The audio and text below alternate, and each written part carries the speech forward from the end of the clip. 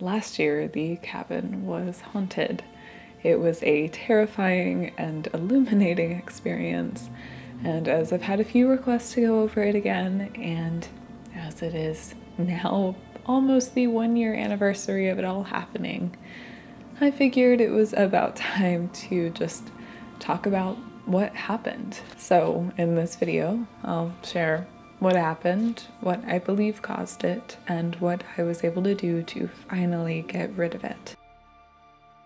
Now, before we begin, I think it's important to set a little bit of a background understanding. I was in the process of slowly moving back to the cabin. I didn't have nearly any of my tools or ingredients, but was just starting to get back there. Baseline, the cabin is a very active place in general, and it was this time of year, which is also an active time. And on top of all of this, I was more stressed than usual, very busy and consumed by a lot of things that were pulling me many different directions. So all in all, very primed for this to happen. So with that awareness of the background, let's start from the beginning. It started with nightmares. Terrifying and unusual nightmares that were unlike any I had ever had and any that I would even normally have. And then following this, one of the rooms in the house began to feel increasingly hostile and unsettling. You'd cross the threshold into that room and every hair on the back of your neck would stand on end, and it felt like there were eyes watching you. After a few days of the nightmares and the fear felt in that room kind of growing and getting worse, I mentioned to my then girlfriend, who had been living at the house with me, that I had been having these horrible nightmares, and perhaps scarier still, beyond the terror felt in that room and these awful nightmares. She said that she was having terrible nightmares as well, and when we opened the discussion about this, we realized that our nightmares were following the exact same theme. Now, I don't know about you, but I typically don't experience nightmares that are in line with the people that I live with that continue for days. I find that to be pretty unusual, and it was at this point that I realized something was really off, but I didn't really know what that something was. But I decided then and there that I absolutely was not going to talk any more about this in the house, because I didn't want whatever was in there to have awareness that I had awareness of it. So after a day or two, I had left the house with my partner, and that's when I said, something is off. I think that there is something in the house that shouldn't be there. And she agreed with me, and she was a skeptic. And so that really cemented that something was going on that was really freaky in my mind. But I didn't know what to do at this point, and I didn't realize how much it would get worse. I think I kind of thought I had a little more time to deal with it, or that I just was gonna ignore it and figure out a few things to keep it away from me. I think we made kind of an unconscious agreement not to be in the house alone anymore, and just be a little more aware of things happening and what felt weird. I think a lot of this was just because we were scared, but ultimately I'm glad that we made these decisions, or unconscious agreements. I think this went on for a day or two more before it started to get kind of unbearable to be in that room. I would not walk in there alone. Hazel, my dog, who was an only child at the time, refused to go in there as well, and it just felt so off and so scary. And so one of the days when I was out walking on the beach and catching up with my mom, I mentioned to her what was going on. I asked if she had noticed anything the last time she had visited, if my grandmother had noticed anything, as she had been living there for the last couple of months. Unfortunately, they didn't have any answers from their own experience, but instead my mom pushed the idea that maybe it was coming from this old piece of furniture I had just bought and brought into the home. At first I wanted to deny it, but everything started to make a lot of sense. So let's get into the story of the table, or cabinet, or a million other names that everybody else wants to call it, but I use it as a table, so I'm gonna call it a table. End of story. You probably know this piece of furniture very, very well, but it only came into my possession a little over a year ago. I had been wanting to get a table for a workspace to put in one of the large windows that look out on the water in the cabin. And so kind of in the back of my mind, I had been looking for a table to put in that window. But at the time I was so busy with work, I really didn't have any extra time to go look for a table and spend the time that it would take to find one that I really loved. But one day, while I was in the midst of working on something that had a very strict deadline that I had no time to step away from, I had the sudden and intense urge to go to one of the antique stores in town. And so I did. And like I said, I had no business doing this. I was on a deadline that I was really going to make just barely, and well, I didn't care, which is unlike me, very, very unlike me. And when we got to the antique store, even more unlike me, I went straight to this table, which was tucked in a back room, kind of hidden behind a bunch of things. Typically when I go to an antique store, if you can't tell by my home, I spend a lot of time looking at everything. I really love old things. I love that they've lived lives before me, and I love finding things that are unique and beautiful, and antique stores are often really full of those. So often I spend just a lot of time looking around, and I just didn't do that. I went straight for this table. I saw it and I knew that I needed to take it home with me, which that's maybe not too unusual, but the rest surrounding it was strange. Another piece of it that was kind of weird for me is I spent more money than I would normally be comfortable spending on a piece of furniture. I am usually very frugal. Most everything I own, I bought secondhand from people selling it, mainly because they just didn't really want it anymore, and I've been lucky to find a lot of beautiful pieces, but I tend not to pay money that you may expect for pieces. Well, I do think that this was perhaps a fair price for it. It just was not something that I would normally do. But regardless, I was completely obsessed with it. I was calling everybody I knew to show them my table. I was bringing people into the house to show them my table. It was the greatest obsession of my life, and I was just so unbelievably in love with it. And I think that that obsession is why I didn't notice a lot of things or really connect the dots to this being this table or originating from it until later mentioned to me that it perhaps could have been. But looking back, it made a lot of sense. Yeah. And you were the first one to tell me.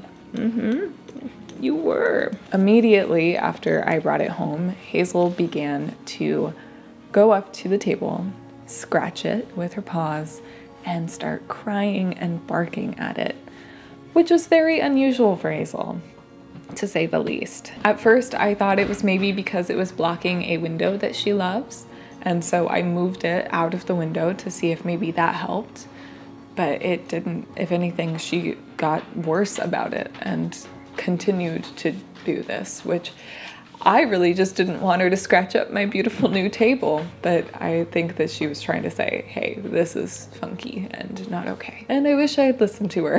It was also at this time that the room that the table was in began to feel freaky, and Hazel also no longer wanted to be in the house alone, which is unusual. She would try to escape anytime we left her alone, and she even tried to escape when we were in the home, which is very unusual because she doesn't really like to be outside alone, and I just had never seen this behavior from her. So after my mom had mentioned that maybe it was the table, that was when I started to kind of connect the dots. All of the timing of things lined up. It made sense. It was the newest thing to the house. Nobody else had noticed anything prior to this table coming into the house, and it just made too much sense. And as much as I wanted to deny it, I ultimately began to accept that maybe this was the origin point of everything. So after my then girlfriend and I went on a walk outside to kind of make a plan. We decided to take the table out of the house, do some cleansings of the house as an experiment to see if maybe some of this intense energy was a result of me being stressed out and working too much. And I think that was, just a effort to deny what was going on. But I also, at the time, did not feel very prepared to deal with something like this. I was not well versed in spirits. I had never performed a banishing on anything like this. And I just didn't feel prepared for this moment. It's just not an area of study that I am particularly invested in. Well, now I am, but at the time I just didn't have a lot of experience with it. And so I ultimately was just kind of scared of messing up and didn't want to do a lot of things in case I did something that either made what was in the house angrier, messed with something that I shouldn't. I just didn't know. And so a lot of my actions reflected being a little bit scared and unsure. I also didn't have most of my materials with me. I believe I had rosemary, chrysanthemums, and cinnamon sticks, and that was it for ingredients in the house. And so I did some simple cleansings, some basic things that I normally did, but the main thing we started doing was carrying around protective charms and wearing bind runes drawn on our bodies, and Hazel was wearing one as well. So ultimately, and this is where I think I went wrong with a lot of these things, took the table out of the house, did a cleansing of the space, did not put protections up around the house, didn't even think about it, and the table was outside, 2 feet outside of the home, outside of a door. I did a simple cleansing, banishing on the table, but ultimately I believe that that maybe released whatever was hanging out around it, on it, and it just simply went back into the home to the place that it had been in. And that's because I did not put up the protections to keep it out, and it just was comfortable there. And so that was definitely a mistake on my part that I did not realize until much later. That was unfortunate. The other thing that may have happened is that we just failed to really rid it from the table, because we did bring it back into the home. Though I don't think it was fully attached to the table anymore, because things started to get weirder. The entire house started to feel uncomfortable. It was not just the room that the table was in. And while the nightmares stopped, because I believe the protections we were wearing, they didn't stop entirely. They just kind of changed, I guess. Mainly because the following night I dreamed of something peering in through the door of the bedroom. Could that have been fear? Maybe. Personally, I don't really believe that it was. It was after this point that things progressively got worse. Everything started to feel more hostile, especially the room that the table was in and had been in.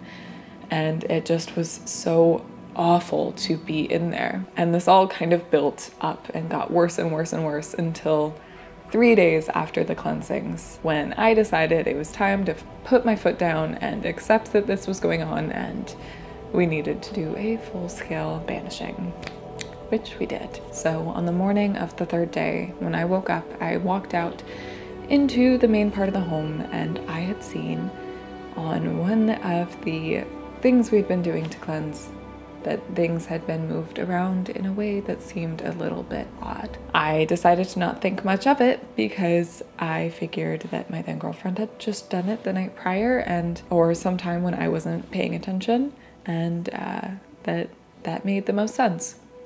Because that did make the most sense. But when she woke up, she came out into the room and asked me if I did that. And that sent a chill down my spine, because no, I did not do that. I thought she did that, and there was absolutely no way that Hazel did that. And that's when I decided that whatever was moving things around my house was no longer welcome in my house and was going to get out then and there. Now, before we get into the whole plan we made, how I banished this spirit, I guess we should maybe delve into what had been moved. For one of the cleansings, I had placed salt piles on plates in the corners of all the rooms. This is something I don't normally do, but it is a good way to absorb excess energy and just dump out of the house if you've got a lot of uncomfy feelings going on. And on this particular pile that happened to sit beneath a stool so that Hazel could not get to it, there had been a cinnamon stick placed perfectly right in the center of it. That would have been very hard to do as a person without moving everything about, and impossible for Hazel to have done. So the protective charms that my girlfriend and I had been wearing were made up of chrysanthemum, rosemary, and cinnamon, along with a couple of extra things that I have in general that I carry with me often. But those were the main herbal ingredients. Cinnamon is minorly protective. I tend to like it in magic just as it helps to kind of enhance what you're doing and ensure its success. And so that's why we're carrying it. Each of us still had all of the cinnamon sticks we had been carrying, and the only other place where there were cinnamon sticks were in a sealed jar on a high shelf. So Hazel couldn't have even gotten a cinnamon stick if she wanted to. So with all of that understanding, it was just impossible for that to have happened, and seeing it like that felt rather mocking, to say the least. And so seeing that was terrifying, and we immediately left the house,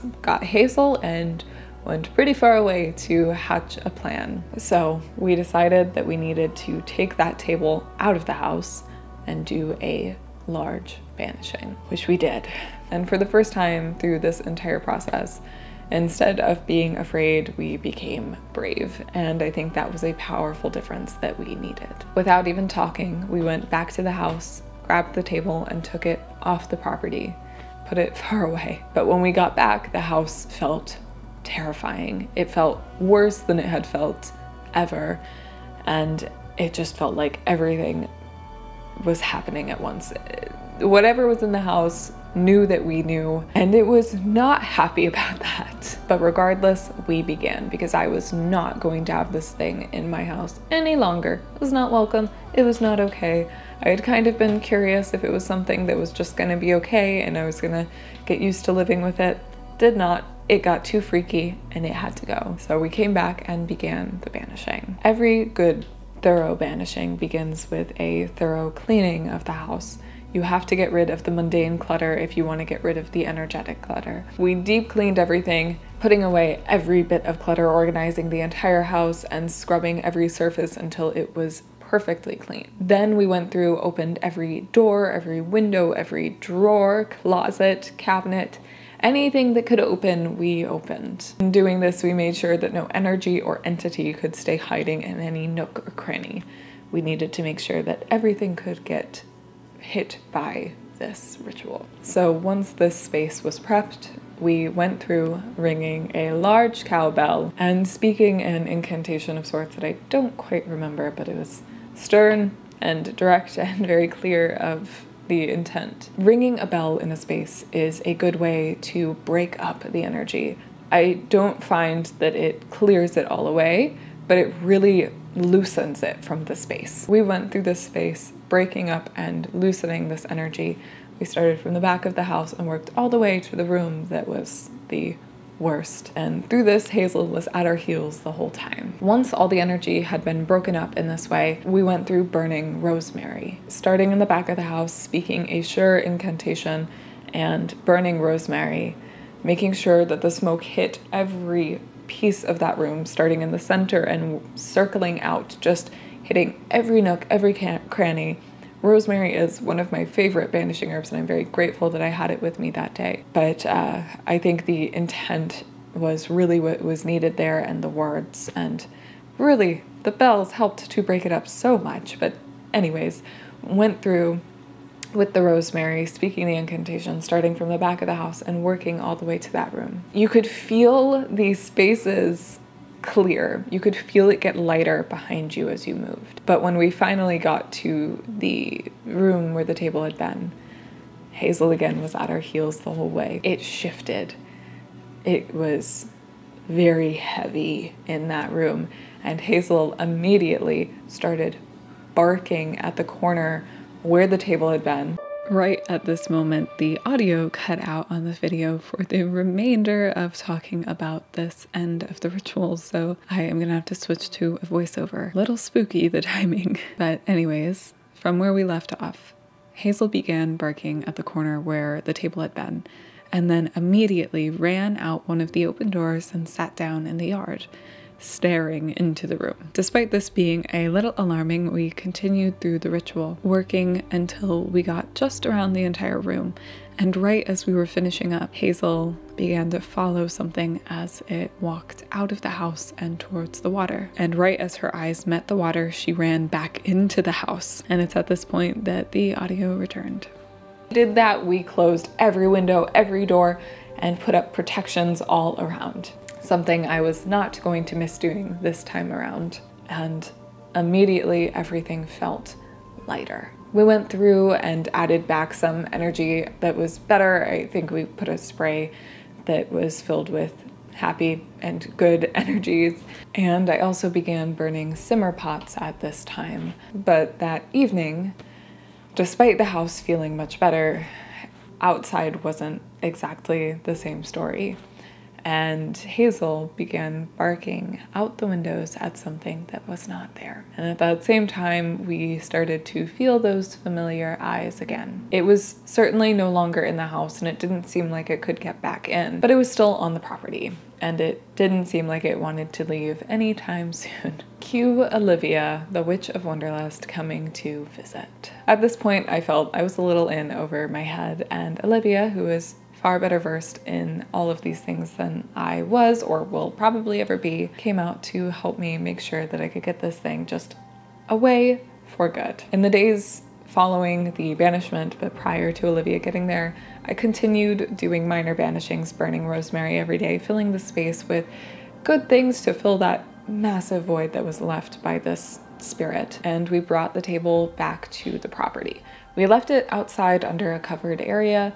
I was not ready to bring it back into the house, but I was pretty sure at this point that it was not really the point of the spirit anymore, but I just was not 100% sure and wanted to really clear it out and put up some protections on it before it came into the house again. I did go speak to the people that I bought the table from to see if I could A, return it, and or B, if they had anything to tell me about its history. Unfortunately, they had bought it secondhand as well, so I don't really know any of its stories, and I was stuck with it. But I did still love it, and I was determined to salvage it, which thankfully, with Olivia's help, I was able to do very confidently. Olivia came prepared for anything. She brought a ritual that was exceptionally powerful and one that gave me perhaps one of my more profound experiences in practice. It was electric, and you could feel the power radiating around you. And additionally, this was the first time I had ever worked with somebody else in practice, and so that was also just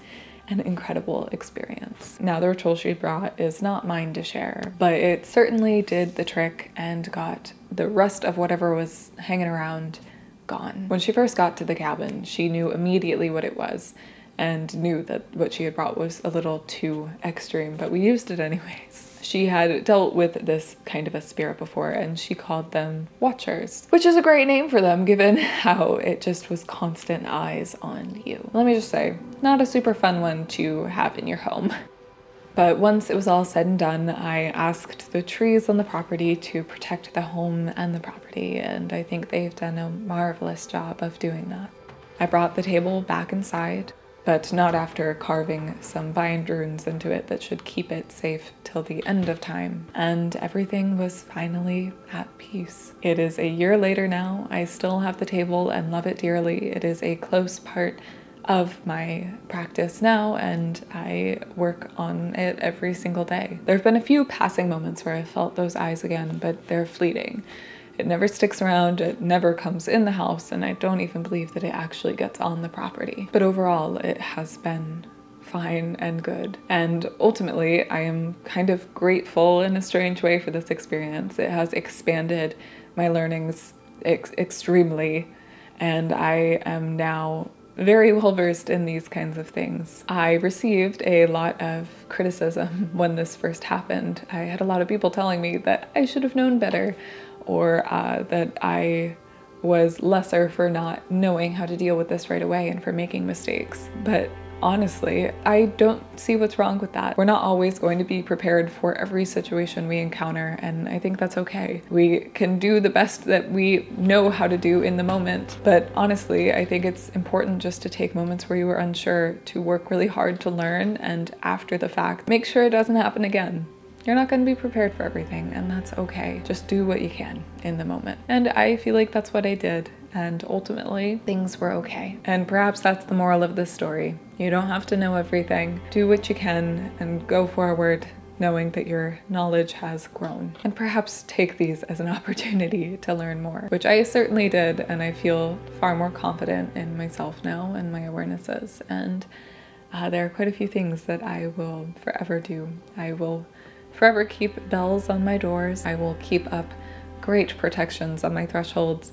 And oh boy, do I do cleansings and banishments on everything that I purchase secondhand before I bring it home. And so there you go, the story of last year's haunting. I hope you enjoyed and maybe learned a thing or two, or just had fun going through a story that is very befitting of this time. If you can and would like to, I'd really appreciate it if you checked out my Patreon. There I share art, book recommendations, herbal profiles, and so much more. I do monthly workshops that you all get to choose, and it's a ton of fun. This month I believe I am doing something on Samhain, so going over some practices, crafts, recipes, things of that sort. But the workshops are only available for 2 weeks after they go live, so if you want to catch this one, make sure to get on there early. It will go live on the last Saturday of this month. Also, if you haven't checked out my other channel, I'd recommend going and checking that out.